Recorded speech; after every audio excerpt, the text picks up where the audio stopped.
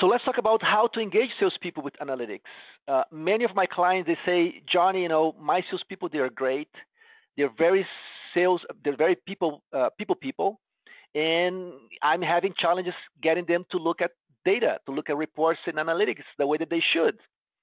I hear this quite often, and reality is salespeople are people, and many of them are not very data-driven per se, at least. There are many reasons why they might not be data-driven, and usually by hearing our clients, listening to their story, giving some suggestions, we learn some of the things that usually help them become better at engaging their sales force or their sales team with more data. The first thing is focus first on your reps that are excited about analytics. If you have several reps, usually a fraction of them are very excited. They want data, they want more reports and more dashboards. They understand the benefit. They're excited to help you figure it out and focus on them.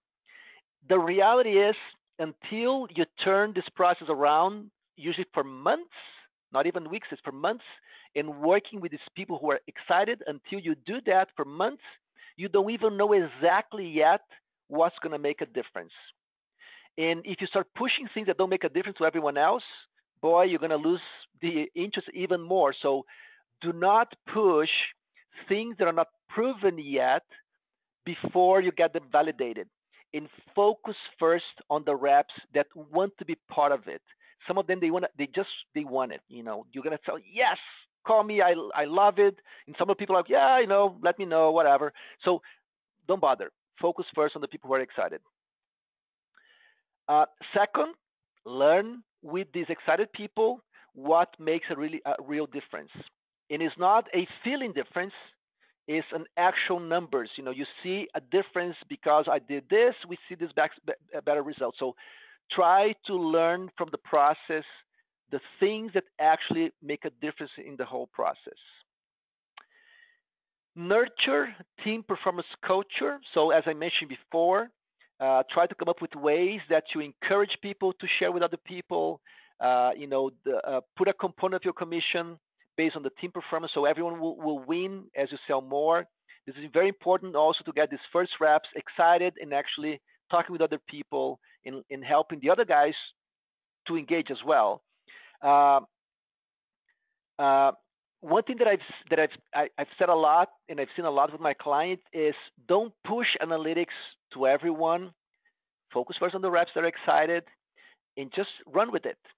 And what happens is the other reps that are not so excited, that don't care much about this new initiative, but in every meeting you talk a little bit about it and you're dealing with these reps that are engaging with you.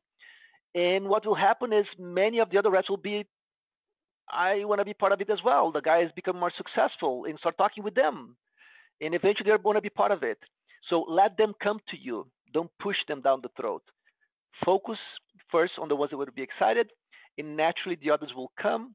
The ones that want to engage, they will come to you, and when they ask you, give me this as well, give me more access, boy, now they want it, now they will use it, now they'll be actively engaging with the process. So keep that in mind. Try to incorporate only the relevant metrics into the sales process. Don't put too much, don't put too little. Try to find the right balance of critical metrics that will make a difference. Make it easy to access analytics.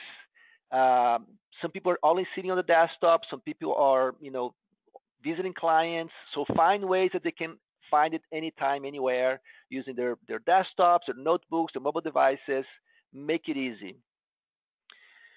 This is one example that I usually tell people it's very effective, is put analytics inside of the salespeople processes. So if they use CRM, it can be any CRM system. You should overall insert dashboards and reports inside of the CRM process. So when they go from looking at the pipeline, looking at the accounts, the contacts, on each one of these pages that they're going through all the time, find contextual reports and dashboards that can be inserted into these sections. They are interactive, so the salesperson will be able to see the data on their face. Even if they don't want to, it's going to be right there. So inserting in their sales process is usually a great way to get more traction. By the way, when I was talking before that I showed a dashboard, let me just go back to that dashboard. I think it's an interesting story.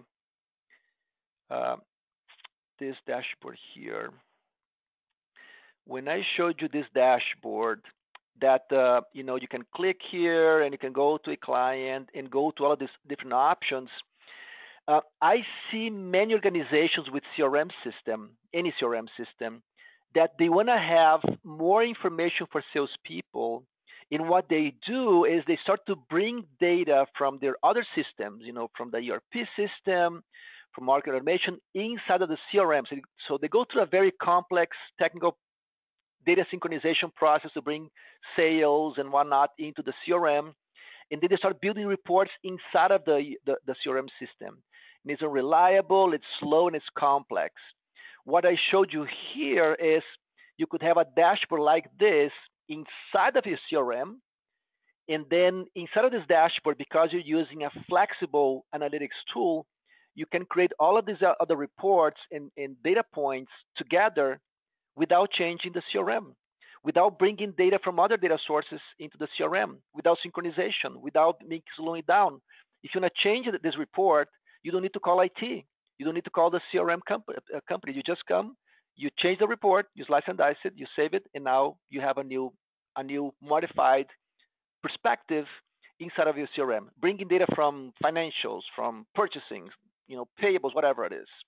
So being able to use an analytics tool that is flexible and incorporating those reports and dashboards into the workflow of the salesperson can dramatically expedite the time that's going to take your business to figure out what metrics and what variation of metrics will help your sales team to be more efficient.